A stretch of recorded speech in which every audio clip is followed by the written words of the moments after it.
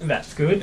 Just giving you a quick call, just wanted to give you an update with where things are at. So I left you a voicemail earlier, but I've got a bit more of an update now. So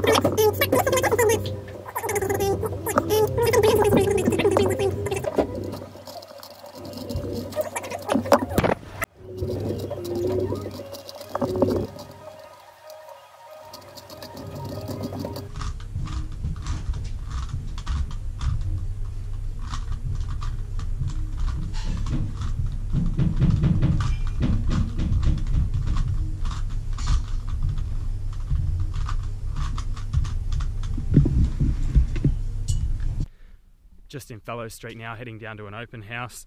We sold this property 2 years ago and it's back on the market now, so I'm going to pop back through, re-familiarise myself with the floor plan, the layout, so when I'm talking to buyers I know what I'm talking about.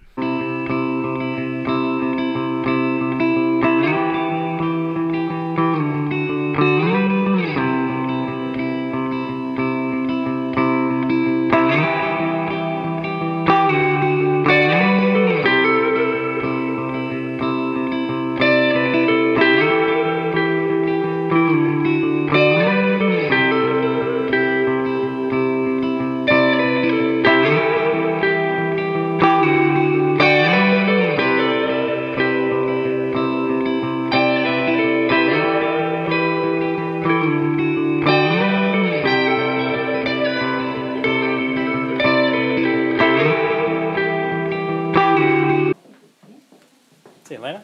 Hi. I think you might be right about that, Riley.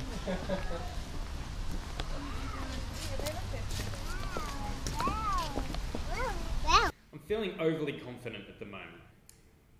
Kind of like this guy. Jessica, will you go to prom with me? But I already know the answer. It's yes.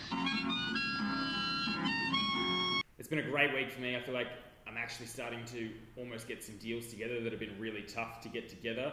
And it's been really difficult to try and put some of these deals together at the moment with the current market. Which brings me to today's topic, the current market. Is it up? Is it down? Is it sideways? Great question, and I'm glad you asked. Anything that is below 1.2 million at the moment, selling really easily. 1 to 1.1 sort of a funny spot in the market where there's a lot of stock available, so you have to be priced perfectly to actually make sure that you get a sale and buyers aren't going elsewhere. There's a trend at the moment that buyers have a little bit more choice and they are taking their time working through things. If they see a property that they like, they generally also have another one that they're also looking at, and they'll say, I'm going to come back to this one, I'm just going to go make an offer on this one. Whereas I would say 6 months ago, when there was less choice, buyers were almost making offers on both just to make sure they got something rather than trying to play the game and get the one that they prefer. I'm going to be late for caravan.